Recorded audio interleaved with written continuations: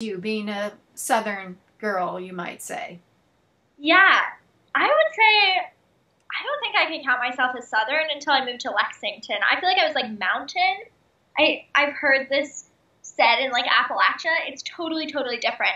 Um, but I think like in terms of climate activism, there's some like very clear connections that I can go into about cyclical poverty in places like Appalachia, and extractive industries and how that manifests in like my political ideology and work today.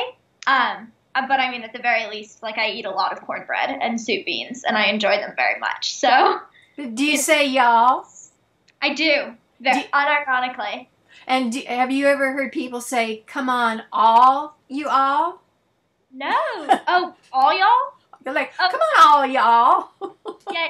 All y'all is a very common phrase. We have our own dialect. I don't know if you've taken like the New York Times kind of like dialect quiz. It like maps what part of the country you're from and gives you three cities. But anyone who I know from like Eastern Kentucky who's taken it, my mom's not from there, but my dad grew up there. And I mean, it's like one of the few places that it can triangulate like perfectly because we have such random ways of speaking.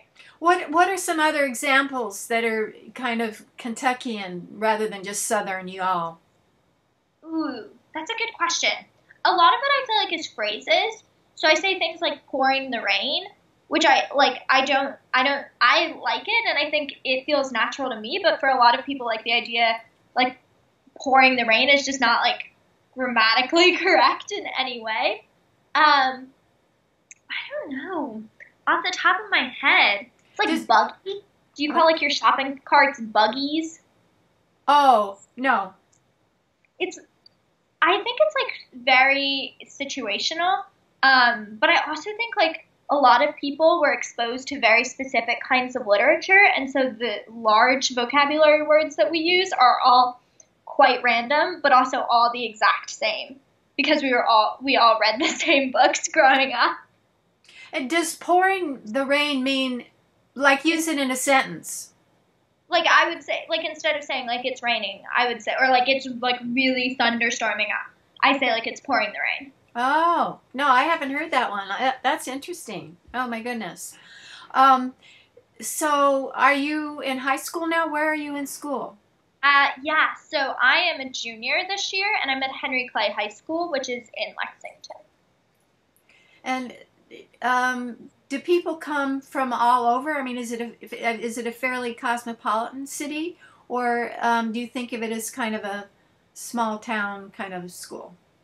Um, so I would describe Lexington itself as a suburb, really.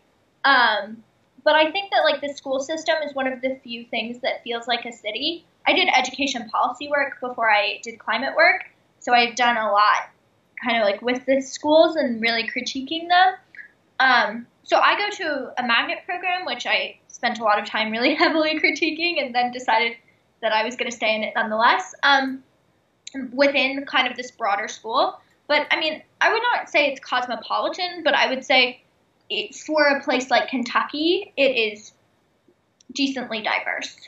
And magnet, is there a specialty in your school? Theoretically liberal arts.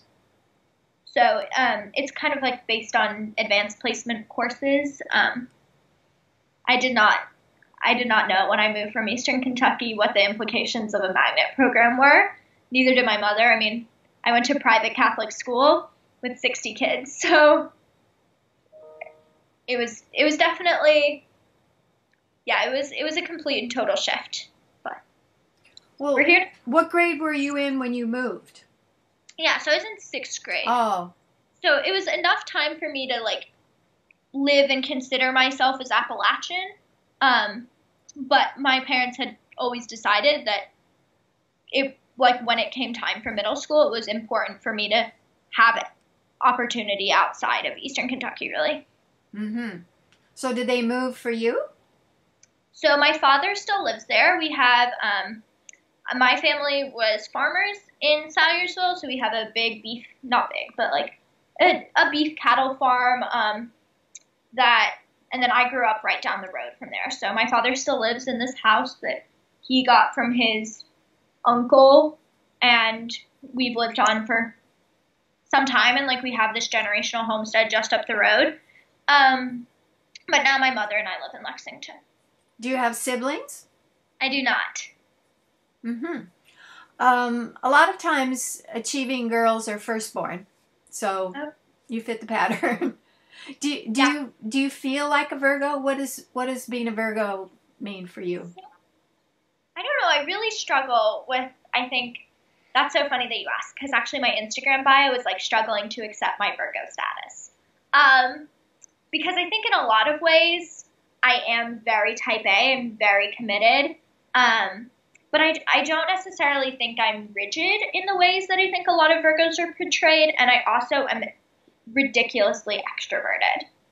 So, the things that I think are associated with Virgos, I think are Hermione Granger, which I'm not completely opposed to. But I also think it's like, I think it's odd to meet a Virgo who is also like a type 3 Enneagram.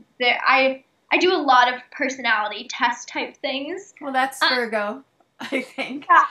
And so I think that, yeah. And you're type 3 on the Enneagram. Yes. Um, I will say climate movement activists are type 3s that I've met.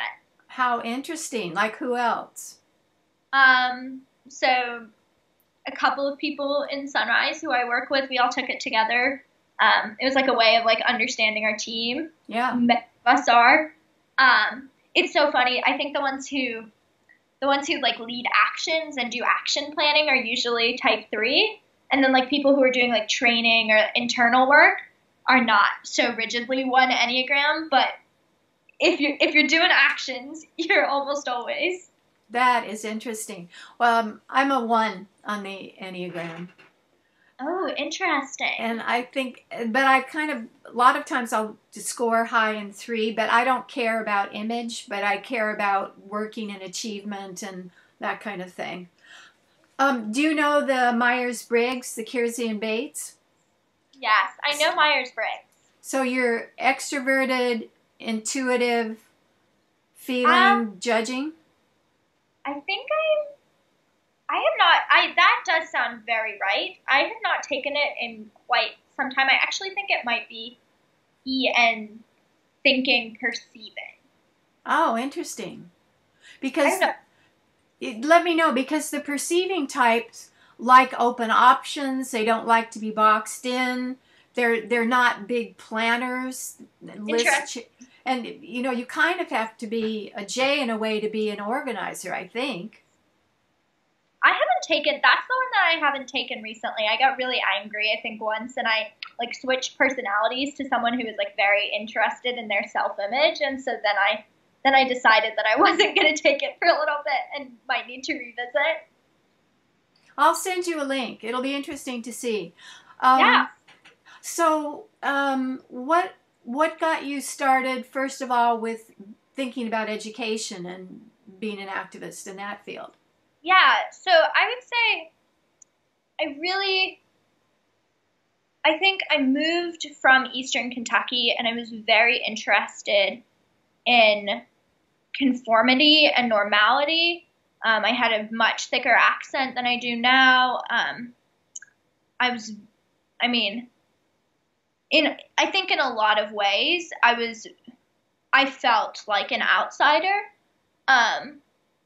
In this like magnet program in middle school where a lot of people had gone to school together in elementary school, and also like culturally had completely different norms. I mean, I think I thought that the parts of Kentucky that I had interacted with were the parts of Kentucky like were very representational of the state, because the places where I grew up are the places that Kentucky is stereotyped by, right? So it's very easy to think that when you aren't interacting with other kids who are not from that region, that like everybody is wearing cowboy boots and like it's such a silly example, but like grew up making candy, for example, right? Like I remember talking about kind of the foods that were like really important to my family and people being like, what is that? Like we've never had soup beans. We've never had these things that like felt like felt really important to my childhood.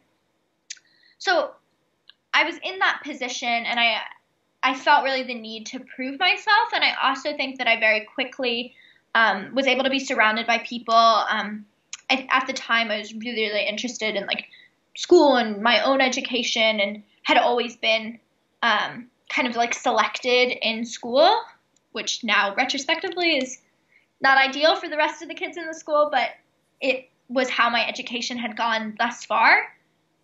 And so I think like all of these different factors came together in me through the Jewish community, hearing about this student voice activism group, which had just started like 2 years earlier and had some really cool big legislative wins, and was like really working to integrate students into their own education. And I had a lot of time on my hands and was really a go-getter, and was also like kind of corporate and interested in resume building and interested in finding out what, like what it meant to get into an Ivy League or something like that.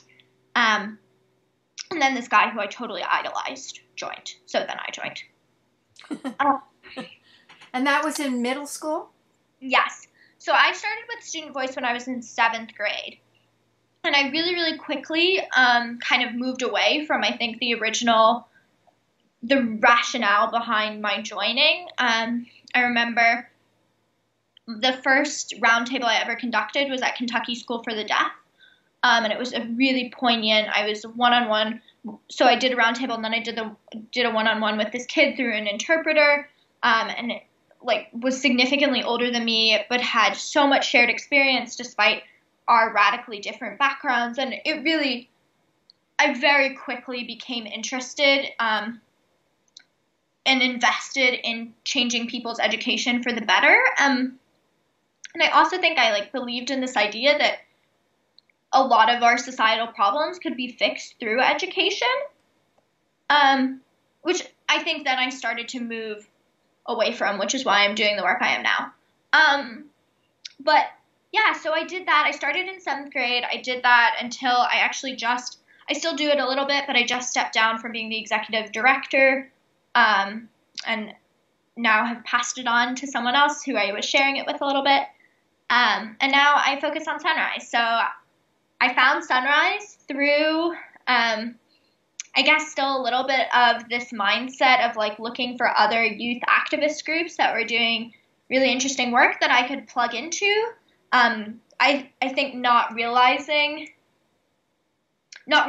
how much greater like the impact could be, because a lot of what I had done had been very confined to like changing one person's life or empowering one person, and also like hadn't been real structurally change focused.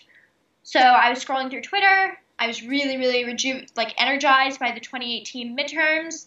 I was like moving towards kind of this more progressive ideology. And then I saw Sunrise, and I hopped on this mass call, which at the time was like 200 people. And that's what our mass calls consisted of. And somebody found me, who has been my mentor for about a year, and I still work really closely with her.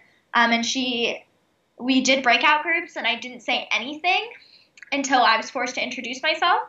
And I said, "Hi, I'm Lily. I'm 15 years old, and I'm from Kentucky." And I really quickly got this text, like, we have very few people from Kentucky and almost no high schoolers, and like really started to do the work. Got it.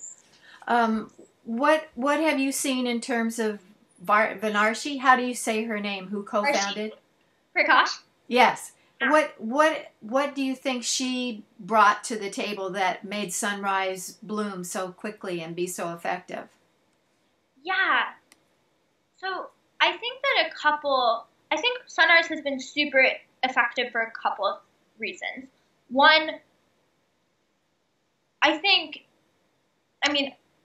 personally am really deeply committed to our theory of change. And I think that came from years of movement building study at places like Momentum, and really intentionally crafting a movement that was like, we say we stand on the shoulders of giants, right? So like really intentionally looking at the civil rights movement, anti-war movement, and then smaller movements like Occupy, and why that was not as successful as it could have been.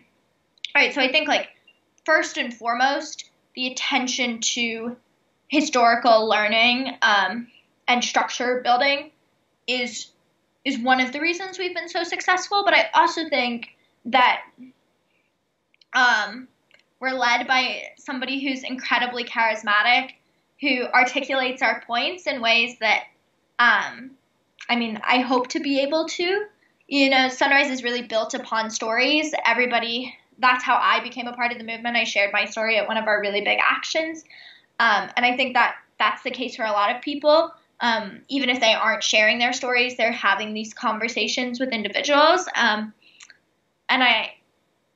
I think Varsha is able to connect with everyone in their individual stories in ways that I really have not seen of a lot of people.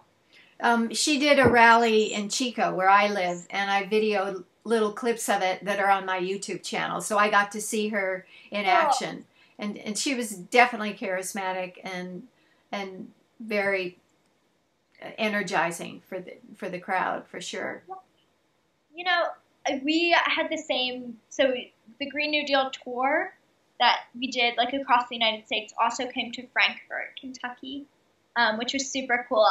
And I think we partnered with some really interesting local organizers here. But I think it was really cool for folks here to see people like Varsha on stage, and to see people of color who I think are often forgotten about in our state's politics on stage and leading the fight.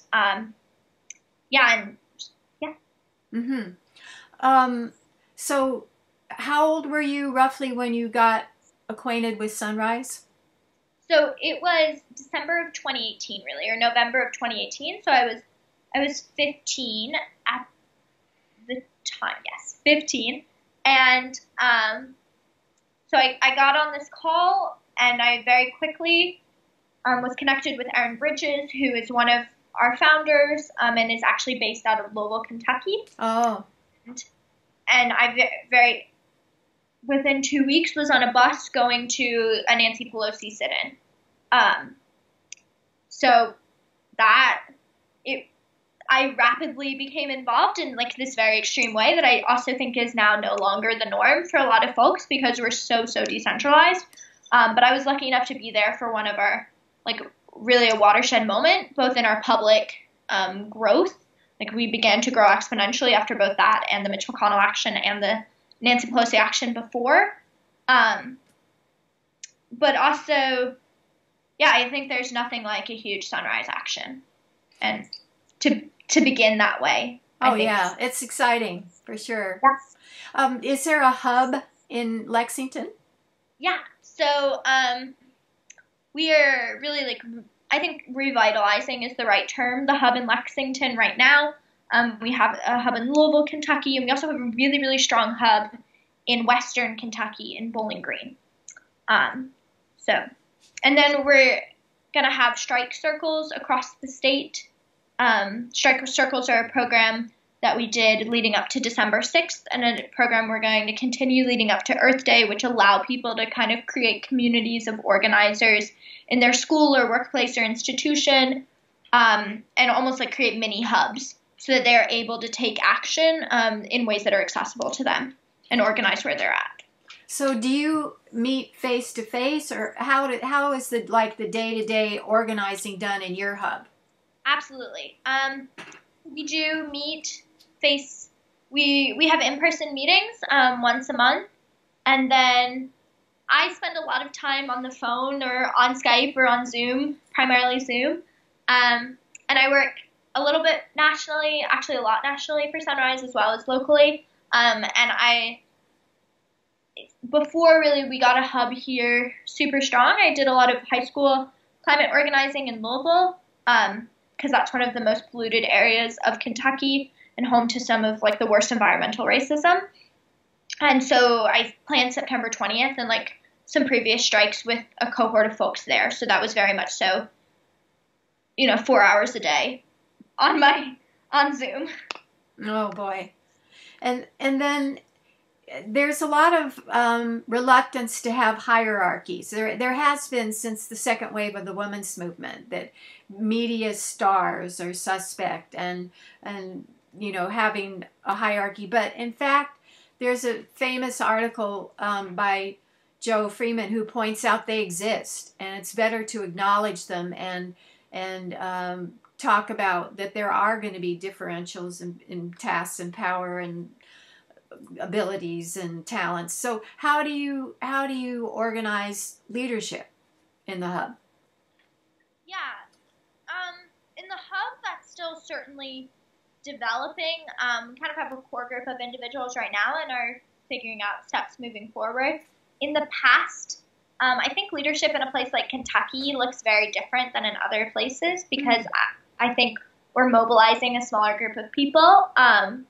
Just to be frank about it, like the people who before September 20th were willing to do any climate action was a much smaller pool, I think. And so I ended up organizing our September 20th strike with primarily two other people. And so the question of leadership was not, I think, as pronounced as it is in a lot of other places where coalition dynamics are very strong, or even different organizations are working together, because we didn't have a lot of folks, right? Now we have a really incredible high school team that's working at a Kentucky level, that is going to have like 8 people who all applied for positions, and are taking on different things like outreach and policy, and with the intention of it being as flat as possible. No, but I agree. I think that any successful movement has some kind of hierarchy and structure.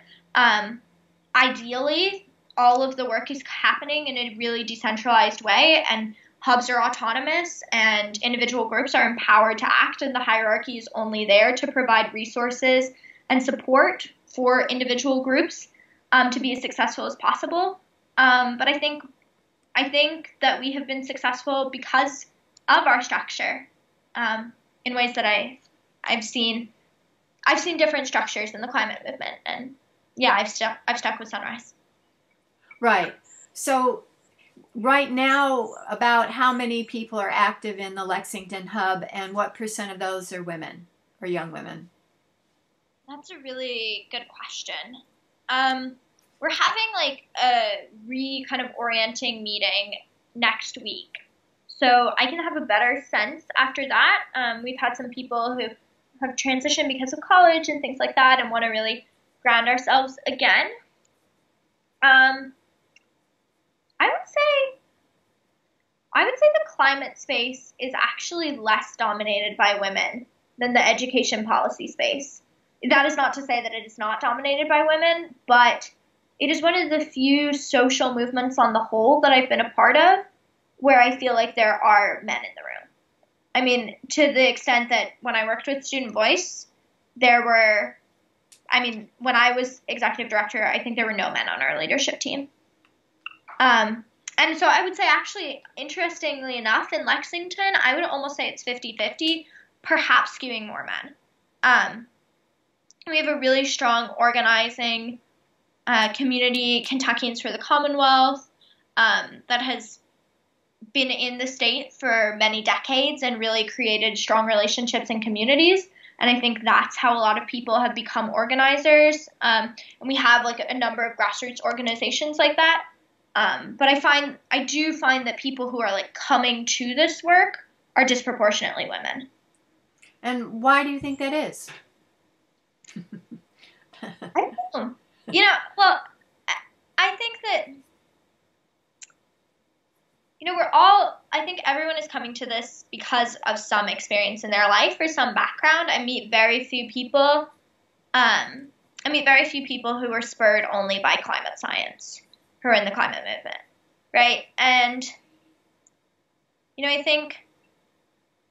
I think women and female identifying persons are empowered in ways right now that I have not seen ever in my lifetime, right? Even the fact that we're seeing so many female candidates on stage, whether or not I agree with them, the fact that that is even a norm and a possibility and something we can expect, is really radical and also really empowering for more women to take action, I think. And in that vein, I became really involved with Sunrise following the election of people like Alexandria Ocasio-Cortez, and to see really powerful young women is like, I mean, it is a catalyst for, I think, a lot of people, um, and a lot of people who have felt disempowered in one way or another, which I think sometimes is women due to our social structures. Right. I wonder if Trump, we have to give him credit that he spurred a lot of activism and a lot of feminism because he's so vile. So, Yeah. I think that I have not done a lot of research into whether like things like the Women's March were real catalysts for folks who I organize with. I think that Parkland is something that I would say I cite as like a turning point in high school organizing, especially for white high schoolers um, who I think unfortunately did co-opt the gun violence movement, but had never felt uncomfortable, or a lot of people had never felt uncomfortable in their schools or in their lives or in their everyday settings in the way that I think Black and brown bodies feel, and I think that really catalyzed. I would say that it has been the biggest catalyst of my generation. yeah, Parkland, they were so brilliant in terms of their media outreach and getting the word out. It seems to me their focus now is on getting people registered, young people registered to vote, That's and my understanding as well.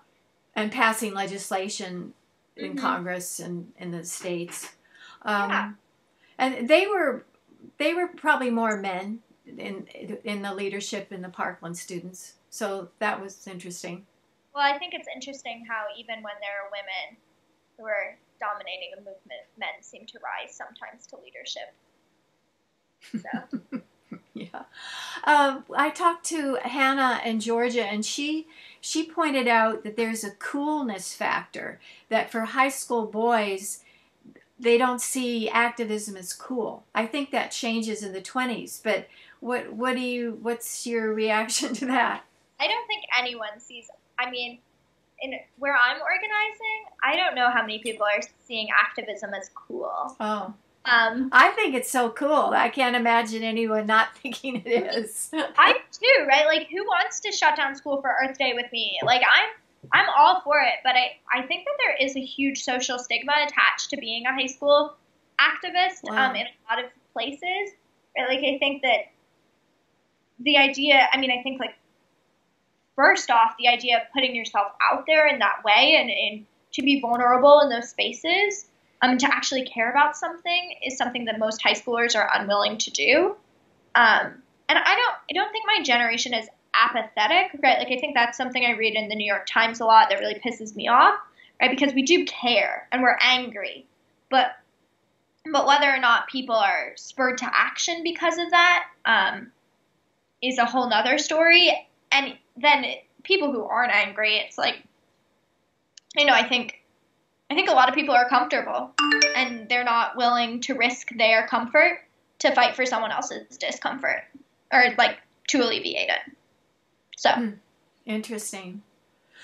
Um, so when when you coordinate the hubs with the national people in New York, how do you do conference calls? Do you do conferences? How do you coordinate as all the yeah. hubs? They're like 231 or something like that. Yeah. So there are ways that hub leaders connect through Slack, and through other things. A lot of hubs are very decentralized and are doing work, and coordinating through resources and like doing things like launch parties, but um, might not even be talking to hub leaders on the daily, like other hub leaders on the daily. Um, I know a lot of my national work comes from, I work on what's called our Future Voters team. So there are 6 of us who are really committed to developing middle and high school programming moving forward until Earth Day. 4 people full time to do this, and then myself and one other high school individual who are still like in school.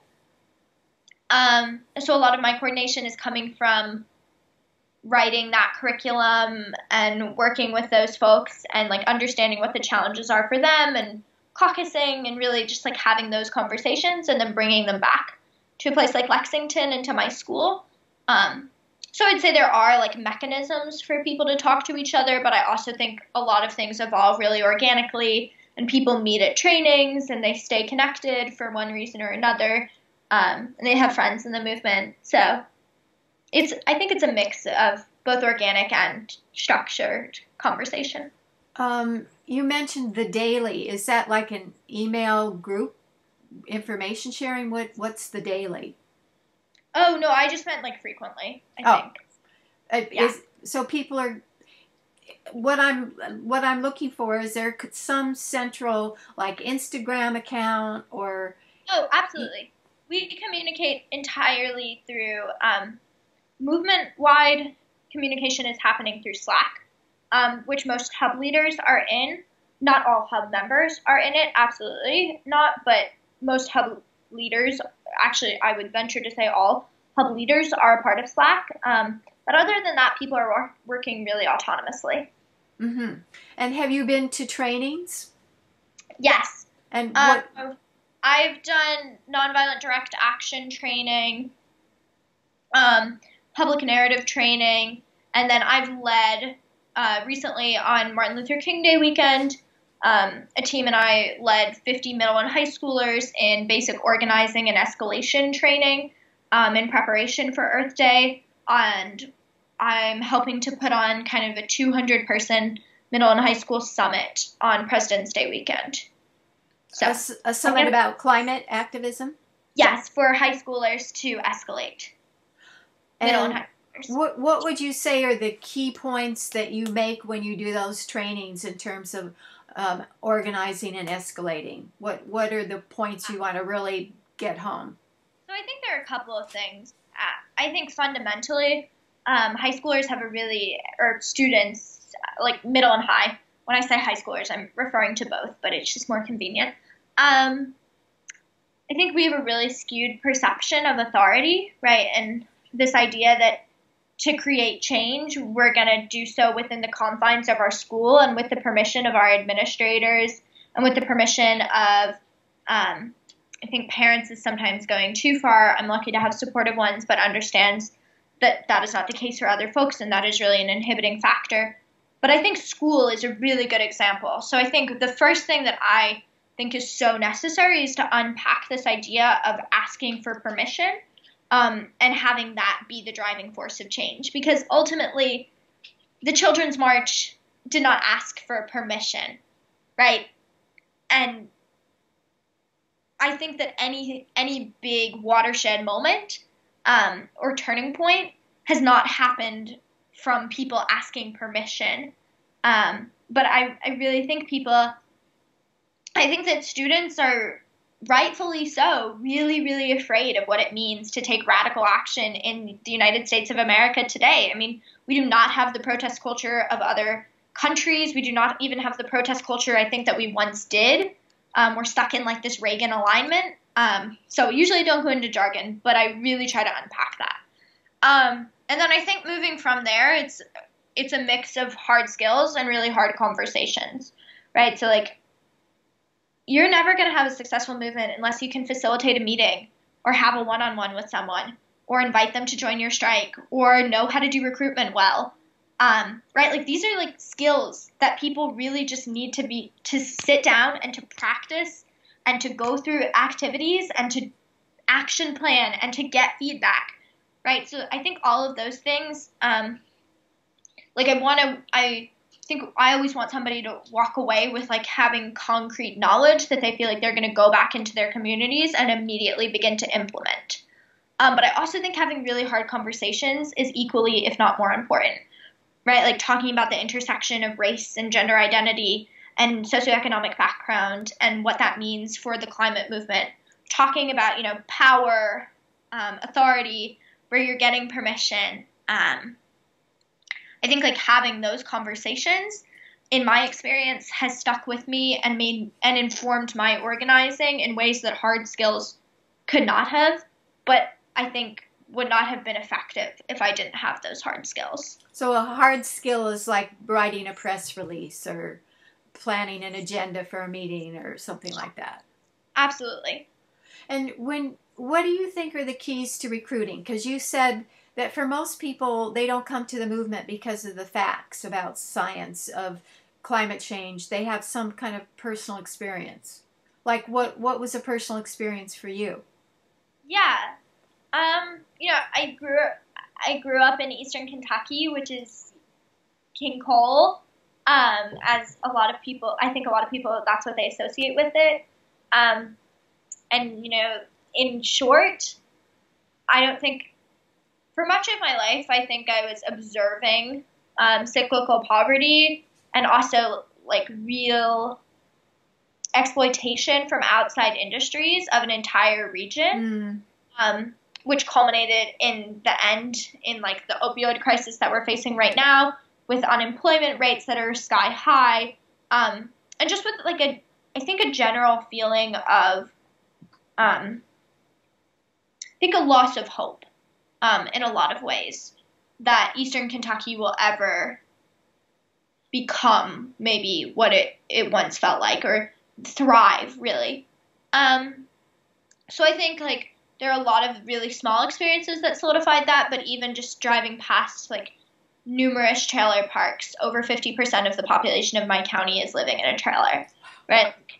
Yeah, at one time we were the poorest county in the state, and numbers don't mean everything, but they also give a really good sense of living like that is the norm and coming to accept that, and also recognizing that even as someone who like qualified for Medicare when I was younger, like was considered economically really, really, really pretty privileged for the region, and also like having immense social capital living there, right? Like it's odd, I think.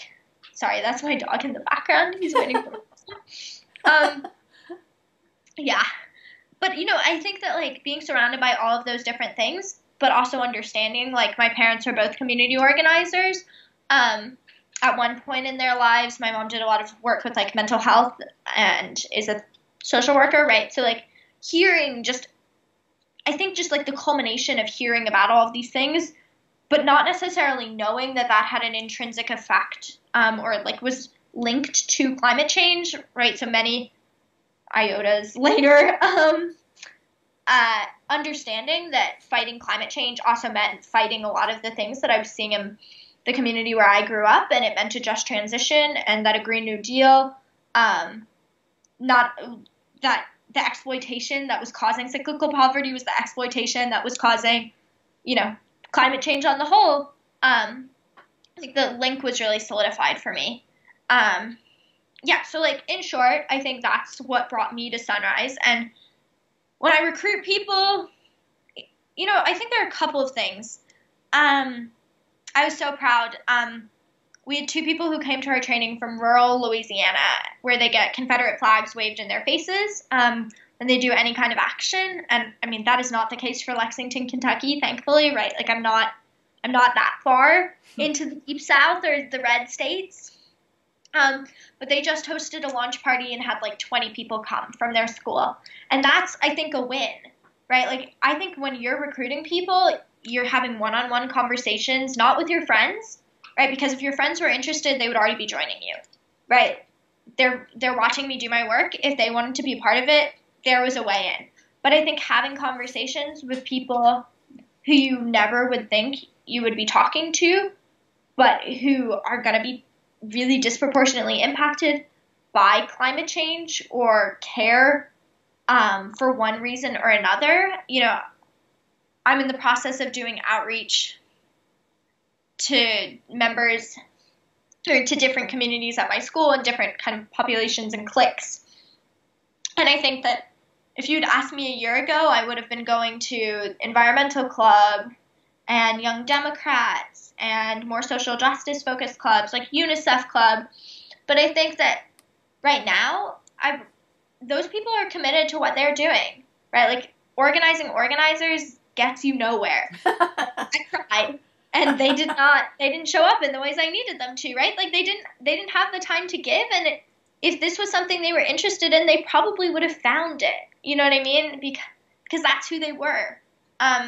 So now, I'm like, I I think I'm doing what people would think was really embarrassing, like tabling at my school and flyering and gonna do a mass drop of like, this is come to this meeting, we're doing things for Earth Day, and like recruitment in ways that I think feels really scary and isolating and very socially stigmatizing. But it's actually how you find people, right? Because if you get a core team of like 15 people, then you're golden. Yeah. So most of the recruitment comes from face to face rather than social media?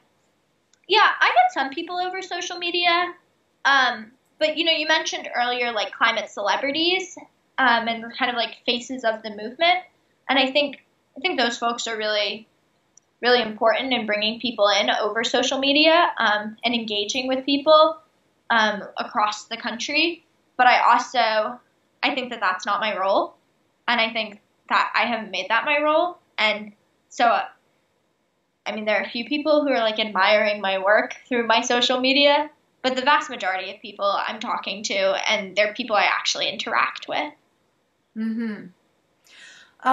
Why do you think that your generation has done Parkland and Me Too and Women's March and climate change? It seems to me particularly activists and starting at really young ages, like at 10 and 11, people like Lily in Netherlands are organizing. What do you think enables that youth leadership so early, so young? Yeah, I think for me it was like a lot of anger, right? Climate change is disproportionately impacting my generation, and no one before has done anything of great, that is necessary to stop it, Yeah. right? I think that when you look at the timeline for climate change and you realize, 12 years from when the IPCC report was published, I'm going to be 28. So what's the point of talking about going to law school or med school when I would still be in those schools when really apocalyptic scenarios began to happen, and the world around me was like, the environment around me was crumbling, or maybe not around me in particular, but the world we lived in was on fire. Yeah. Um, so I think like coming to that recognition, um, I think a lot of my generation is there or slowly getting there. But I don't know. Again, I think I would also say I think anger is probably the strongest motivator for my entire generation. And even if you're not doing climate change work, it's anger that our country moved really, really centrist or to the right following Reagan. And everything that my parents fought for, and my parents are older, so, I understand this isn't the case with everyone, but the ideals that I think they thought were secure began to be thwarted. And at a certain point, how much more can you take, right? And maybe the generation before me was really beaten down and didn't feel like they could. Maybe it was the recession. I don't know, right? But Well, like Generation Y did Occupy, so yeah, they did but Occupy. there was definitely a start.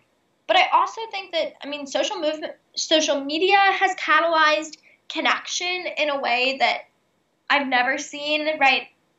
If I didn't know that people were striking in New York in throngs, would I be organizing as hard as I am now? Maybe not, right? So I think that a combination of like an inability to ignore what's happening, and really an inability to be complacent, but also like being provided with the tools and the technology to make connections happen, right? Like all of this kind of culminated in my generation being able to organize in ways that we've never seen. Yeah. So it's a combination of anger and social media, to put it in a nutshell. Maybe, Interesting. yeah. You mentioned going to Catholic school. You mentioned having some Jewish connections. Have those values shaped your thinking? Yeah, so I am Jewish, which is funny because I did go to Catholic school, but it was the one private school in Eastern Kentucky, and my mother wanted me to get a central or a personalized education. So we say every Catholic school needs a good loudmouth Jewish girl and her mother. But yeah, that's a really interesting question because I don't think I was raised very secular. My father is an ardent atheist. Um, and so I think that some of the values I grew up learning from my mother and her family, like the value of education and the value of just like the idea of giving and the idea of giving back to the world and taking care of the environment around you. And I think these very basic core parts of my identity that I watched my family model for me are in many ways like ideas of tzedakah and ideas of Judaism. But I don't know if they were ever shown to me as such. It's so funny that you asked this because actually next week on Tuesday we're having like really our first Jewish event to talking about the climate crisis. It's called Coexisting for Climate Change or for Climate Justice. The temple is putting it on, but it's like an interfaith focused event on combating climate change. So I've been thinking a lot about this. It's interesting to me because I mentioned I did the trilogy about visionary scientists, and I'd say a third of them come from Reform Jewish backgrounds, much more than you would expect by the number of Jews in the U.S. and England and where these people are from. And they said that they do think that Judaism emphasizes social responsibility and also working in the cracks, not being part of the dominant culture gives you a different worldview. Yeah. No, I definitely think I think there's something valid to that. I think that Jewish teachings prioritize a lot of the same things that I am fighting. Oh, oops, did not mean to do that. But prioritize a lot of the same things I am fighting for. I also have found that there are like a disproportionate number of Jews in these spaces. But I think it's something that, you know, for a number of reasons, modern American Jews are grappling with their Jewish identity more than ever, especially as the idea of Israel is becoming increasingly politicized, right? And like and you know, I think like as a religion, like I think when you're one state, it becomes kind of like immensely political, right? Like I think progressive Jews are grappling with their identities and really conservative Jews are grappling with their identities, are forced to do so by the current climate we live in. Yeah, absolutely. So if you had your dream university, what would that be? Right Where, now I'm trying to figure out if there even is a university. Um, you know, you gotta, sometimes I think I might take a year off. My mother is not too happy about this, but, you know, but then she spoke to somebody who, like, graduated from Northwestern, and which she, you know, views as, like, an acclaimed school, which is fine and everything, who said, like, really frankly, you know, what's the point of education if there's going to be a climate crisis, right? Like, and I have great value in education, and I also would really like to be in a place where I'm surrounded by like-minded individuals for maybe the first time in my life, and feel like I'm being really intellectually challenged and stimulated, but also like where I'm on a campus where I'm not fighting to talk about things like colonization, or like racism or white supremacy, or like have these conversations. So David Hogue, the Parkland student, he took a yeah, gap year and then went to Harvard. So yeah.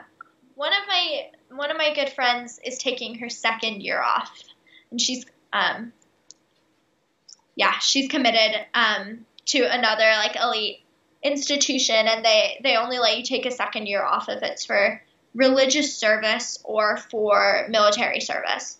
So she said that working to fight climate change she got a rabbi to sign off on it as being a religious service. But if you let's say you took a gap year, what seems appealing to you in terms of universities? I, I'm looking at places that are like pretty progressive, pretty like have a commitment to being going carbon neutral. My mother went to Brown. My father went to tiny school in Kentucky. Um, so my family's some of my family's from New England. I think they'd love it if I went back. Um, but I think like really a commitment. I think that I do not want to feel like I'm selling out on my values by attending a university that is going to push me through and expect me to go to Goldman Sachs. Um, you know, What that's right now. what seems like an intriguing major? So this is so funny that you ask. Until I worked with Sunrise, I thought I was going to be a modern art curator. I've done a lot of work with art history and really enjoy it, and would still really major in art history, or like English or sociology or philosophy or a combination of the three. I joke that I believe in majors that like don't matter in the real world, but like you got to think. So something in that vein. And then do work professionally in activism or do art history? I've thought about this a lot. I think that right now I feel like I need to continue doing the kind of work I'm doing until I have some faith in its success. So however that arises, if that means working for Sunrise full time, that means working for Sunrise full time, but that also is not how movements continue, right? Movements continue by me working a job that allows me to organize, right? Or like that pays for my housing and my food, and then on the side I'm doing this kind of work. So I don't think I have a clear, I think I have less of a vision of what I'm going to do moving forward than I ever have in my life, but more of a commitment to one thing and solving something. Mm-hmm. Does environmental science intrigue you or not? You're more a humanities person. Yeah, I did not join the movement because of any great interest in the climate. I think I care about it because this is where we live. I care that 1 billion species are on the verge of extinction, right? Like, I really, now that I know the science, I care deeply about it and its implications. But I did not become involved because of the science. And science goes way ahead. Interesting. So, as you think about the situation, are you optimistic or are you pessimistic that we'll be able to turn it around? Yeah. So, people like Naomi Klein and Emily Atkin, I think have said very clearly that the possibility of us turning something around before 2 degrees of warming is pretty slim, right? So realistically, we're looking at 3 to 4. And I think that one of Sunrise's core principles is we stay hopeful, we shine bright is really what it's called. But I think that you can't do this work if you're bogged down in pessimism. I think that, at least for me, as someone for whom that runs in the family and who has had many experiences with mental health in their life, right? Like, I have to stay optimistic to continue to do this work. And I also think that when you give up hope and write New York Times op-eds that say things like, like, fuck it, we're going to let the climate warm and let's just have fun until that point. Oh, gosh. Right? Like, and we're going to, what's the point? Right? And when you begin to ask that question, right, like, that's coming from a place of such great privilege where you're at a point that you can give up and watch other people be impacted before you and think that even if we can't stay below 2 degrees of warming, that staying below 3 or 4 is not necessary, right? And where it's the sliding slope of either two, and once you know that you can't hit that, it's nothing, right? Like I can't get behind that, and it's not who I am as an individual, and also not the world I want to live in. Right. Studies show that there's an increase in anxiety and depression rates among teens, especially young women. And I wonder if you see that in your sphere, that there's more anxiety and depression. Yeah, I think people are talking about it more, which I think is a net positive. Right? Like I think the idea of therapy is no longer taboo, or as much as it was. And I think talking about anxiety and depression is no longer, maybe not to stages of vulnerability. That's still not the norm, but I think like talking about it with close friends or even with acquaintances and having that shared experience and being open about it is something that I find is is more common in my generation. I think, I mean,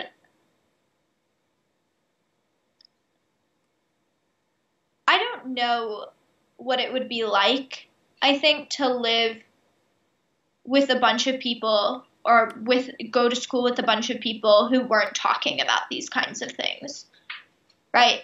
I mean, I think that maybe anxiety and depression is up, but it really seems to me that we're just able to articulate it more and that it's been there for a really long time. Or maybe it is, and maybe it's because we're really stressed about the world that we're living in and our future. And there's more pressure on us in terms of school and advanced placement and endless amounts of tests and student loan debt, and all of these barriers to success that have been imposed upon us. Yeah, but I really can't imagine what it would be like to not have that as the norm. It seems to me that because of the women's movement, that there's tremendous pressure that you've got to, do great SATs, get into a great university, have a career, look good, then maybe be a mom and a partner and look good all the while. And it's just there's more pressures on women than there are in men, than young men, I think, to achieve like that. And there around the world there are more women graduating from university, except in Africa. So they are achieving more. I think there is immense. I mean, I think that it is only recently that I've come to realize how my gender has impacted my ideals of achievement. Because I think if you had asked me, even in middle school, where I had always been the bossy kid my entire life, yeah, like I think I would have said it was a personality trait. And maybe it is, but I also think, I think to be in a space, I often feel like I have much more to prove, right? And like someone like Pete Buttigieg just makes me feel like I have even more to prove, when you're allowed on a debate stage for having potential, as opposed to having experience, right? Like that's, I think, the lens that I've started to view it in.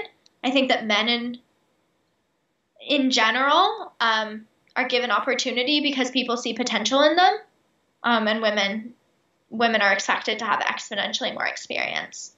That being said, I would say like most clearly understand pressures of being a woman, in body image, and I think that's something that has impacted me for all of my life, for as long as I've been cognizant of it. I think that has really been the ideal of like white feminine beauty, has been the clearest kind of like toxic masculine, or toxic like patriarchal impact. But I also think like, I don't know, like Harvey Weinstein and the Me Too movement, and dealing with sexual harassment in my school and understanding what it meant to have to do that and fight, as a woman in that context with an all-male administration was a really interesting experience, and also one that was, I know I'm being really long-winded. Oh, it's wonderful. No, but I would say in short, I I lived for much of my childhood believing that my sense of achievement was entirely a facet of who I was and not necessarily a combination of who I was and my gender. Um, and I think it was only when I was placed outside of my family that was filled with very strong and foul-mouthed women. Um, and, and placed in like a public high school, that I understood the extent to which it was both. Yeah. That's funny.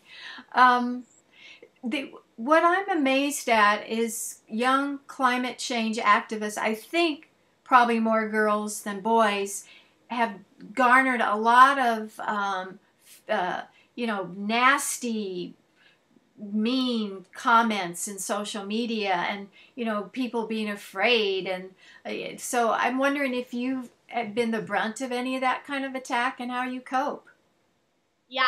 Well, I'm kind of honored. I mean, honestly, if I'm important enough for somebody to leave hate comments on, I'm really truly honored. Like it means that something I said made them angry or uncomfortable or resonated or something. Um, uh, yeah, no, that's so funny. I don't know if you've heard of Young Turks. I had never heard of it. It's kind of like this really liberal. I think it's like a YouTube. Maybe it's on cable as well, but like it's definitely on YouTube. Yeah, I they're never. newscasters. Like, Yeah, yeah, I've heard of them. I had never heard of it until I was on Young Turks. And this was the first time I'd ever taken action with Sunrise. It was December of 2018, and I was like standing in Representative Hoyner's office, and I was telling my story, and I made it on Young Turks, and I was really really excited about it. And then somebody like all these people started writing these comments because of course Young Turks is like now I learn like breeding grounds for the far right to leave their angry comments. Oh, Like because it's like it's just one of those like more farther left sites. So in the same way that like really liberal people go on Fox News and get really enraged and they're like this is bullshit and tweet it, right? Like same thing. But I this is to this day this is one of the funniest things that I've ever like read on the internet, and I don't even know what it means. But somebody typed and they said like Lily Gardner, you pencil tucky sodomy slut, and I have no idea what that means, right? Like I mean I know what all those words mean on their own except maybe pencil tucky. I don't understand how that can be considered like, malicious. It's really ridiculous. I've like there have been instances in my organizing career that I've received things like that, right? And like people have said, "Oh, these liberals like hang them," right? And I mean that's scary, but that's probably like the deepest extent to it. And it's never been directed at my personal social media. Like I know of people who have like received thousands of direct messages about a facet of their identity that they cannot control, whether that be their Judaism, the fact that they're queer, right? Like the fact that they're not white, any one of these.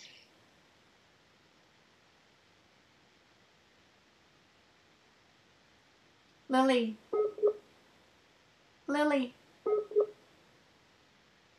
Lily.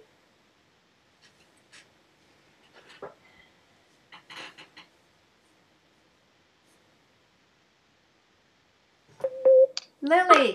Can you hear me now? Now I can. Hi. Hi. Where did I cut it? Okay. Do you think of yourself as a feminist? So, yeah. In the way that I understand feminism, I think that in our history, the feminist movement has not been inclusive of a lot of different folks, right? And I think that there are still feminists out there who view themselves as feminists, but view themselves as very white, privileged feminists for whom, and don't include all female identifying persons in their activism, right? And I think that only recently, have been reading about ideas like womanism, and other kind of like conceptions of feminism.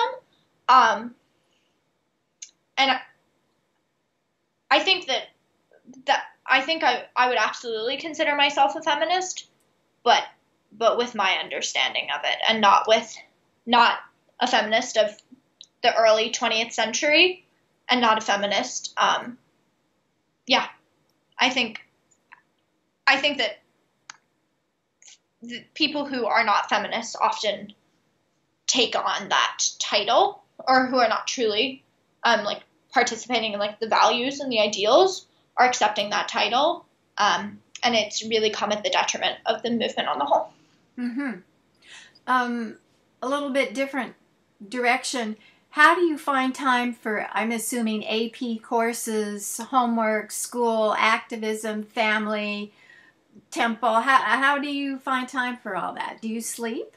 So I do sleep. I'm actually pretty convinced I'm narcoleptic. I'm like a big sleeper. I will fall asleep anywhere, which maybe is a sign of a lack of sleep, but not in my eyes. I'm like, I'm out 15 seconds. It's kind of a running joke with everyone who knows me. But yeah, I think last year I really hit a very strong burnout in the spring semester of last year, for a number of different reasons. I had dealt with a lot freshman year and hadn't yet found really organizing or something I was passionate about, and was also struggling with myself as an individual. And that, I think that really came at the expense of a lot of different elements of my life. And since that point, have been fairly committed to prioritizing balance in the way that I can. That is not to say I'm not a workaholic. Like, I work constantly from when I get home to, like 11 p.m.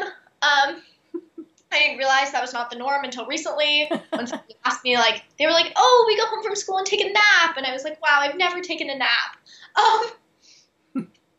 So like, I do my organizing, and then if I have time, I do my homework. If I don't have time, then I miss my 22nd day of school, or what is going to be something like my 30th this year.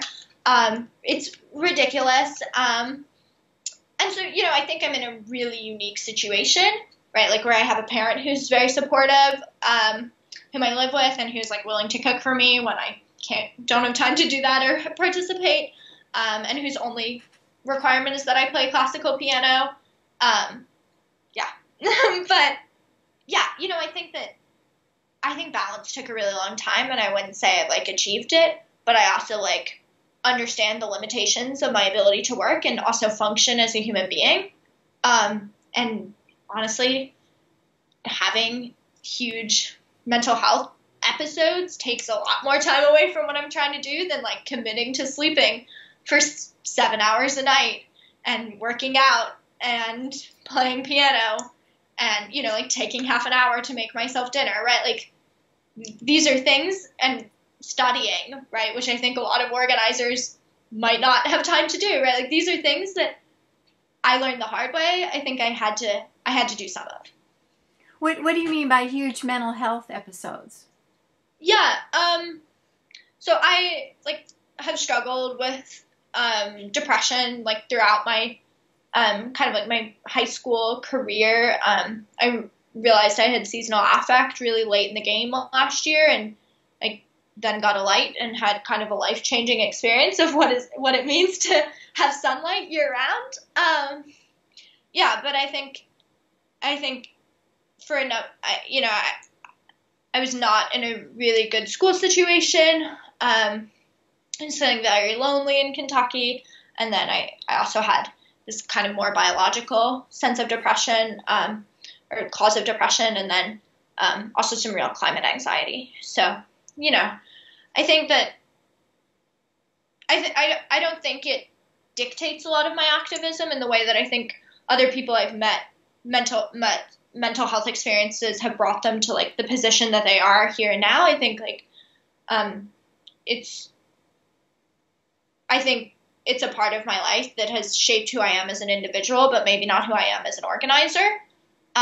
But certainly something that I've had to deal with. Now, I was interested that the person I interviewed in Stockholm said that a lot of the people, at least in Sweden, were on the autism spectrum. And I thought, well, that's really interesting. Wow. Yeah, that's really interesting. I cannot speak to that at all, but that's also really incredible and also so important to create a movement that's exclusive of all neurological capabilities and yeah, something I'm trying to work on. Just say a word about the Green New Deal. Are you hopeful that it will be implemented? Who do you think is the best candidate who would put it into practice? Yeah, yeah. So, I think the Green New Deal represents to me possibility and like radical reform to our society in so many different areas.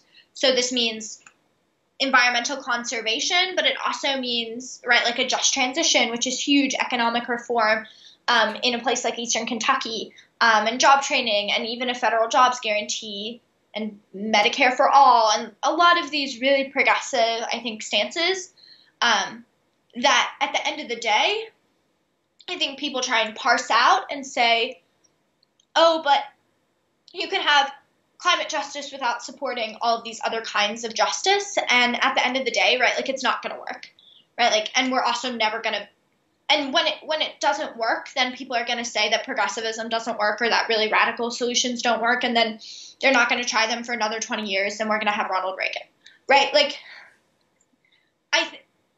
the Green New Deal is like the culmination of what frontline communities have been fighting for decades. And in the case of indigenous communities, for generations and centuries since colonization, and is at this point common sense. And that being said, I am a Bernie stan. I was an Elizabeth Warren stan. I evolved away from that, and I think that, I think that having a woman president does not mean as much to me as I thought it once did, because I think I've been surrounded by a lot of other really empowering women, and I've seen them in Congress, and maybe I'm not so attached to this one idea. Yeah, but I do love Bernie. I campaigned for him in 2016, and I am campaigning for him right now, and Sunrise officially endorsed him. Yeah, I saw that. Well, I saw the polls are he's ahead in Iowa, so that'll be interesting. Yeah, I think that at the very least, I'm reading, like, I'm trying to really parse out some of the Bernie, like the Sanders Warren, kind of like, Ezra Klein, who I have great respect for, also is really a big Warren supporter. So I've been reading like the case for Warren and like why we need Bernie right now. And there's this really interesting part of why we need Bernie right now that talked about how you need someone with that charisma who is committed to building a movement in this like current time in our political, this political moment, right? Like if we were not up against Donald Trump, maybe the stakes would be different. Mm-hmm. And maybe if there were not so many candidates in the field, I would happily be supporting someone else. But because of the culmination and the moment that we're in, like it's so important that we have one individual who embodies both the values and is able to galvanize people in this way. So I think most of us, if he's not Trump, we'd be happy. If he or she is not Trump, that would be a great step forward. Yeah. So all the Democratic candidates are committed to a climate change plan. Yeah. The extent is like very different. I'm not I'm not an advocate of something like a carbon tax. I think that can be a component, but when people are advocating that as like a very primary solution, or perhaps saying that the Green New Deal is a vision and that a carbon tax is a present, or like language that is talking about incrementalism, I think over the past year I've really come to the belief that that is not how we're going to face the greatest threat to my generation. And that a candidate who isn't committed to that, like, isn't really committed to protecting our entire collective interest. So I don't know. It's really tough. Is there anything else that we've left out that you would like to add in terms of how to make climate activism more widespread and turn this around, and what your generation is contributing? Oh wow. I feel like I've talked for ages, so I do not know if I'm leaving anything out for you. But I think my advice to a lot of people is that an individual can make a huge difference in a movement. And I think that thinking that climate change is something too big to take on, or conversely thinking that your plastic straws are the way we're going to save it, or your reusable straws are the way we're going to avert it. Either one of those things, I think it's not how we win, right? And I'm committed to bringing as many people into this movement as possible, and making them feel safe and comfortable and welcome and really empowered, and also like they're making huge change. And I don't think that excludes anyone. What do you personally do? Recycle, buy used clothes? What's your personal contribution? Yeah. So, I use reusable containers, and I have a metal straw, and I have like wooden utensils. I try not to produce waste. I'm reading Inconspicuous Consumption by, I'm blanking on her last name, Tatiana Schlossenberg, I think, which is a really interesting look at the individual impact of climate change, or the impact of like individual actions, which I'm really never an advocate for as the primary solution. But I also think it's like something important and something we can be cognizant of, especially when telling my friends or myself to recycle is not like a way to shame them for their economic position. It's just like, you're producing a lot of plastic, and, less consumption would be ideal, but do what is within really accessible and easy to you, like at the very least. But I would say, like, ironically, I am a compost queen. I've been a compost queen since the age of 0 when I lived on a cattle farm and we had a really thriving compost. I buy vintage clothing, but I think it's because I like how it looks more. Right, like, I offset my flights, but do I still fly? Yeah. So, my mom jokes that she bought me a Prius because she needs me to drive as a single parent in a suburban, in the middle of suburbia. But I mean, she jokes that it's the only car I could drive, but at a certain point, I'm still driving. Yeah, I know. There. I know.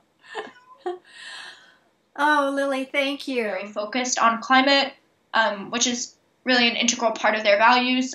So I have a lot of deep respect for them. They evolved out of Standing Rock.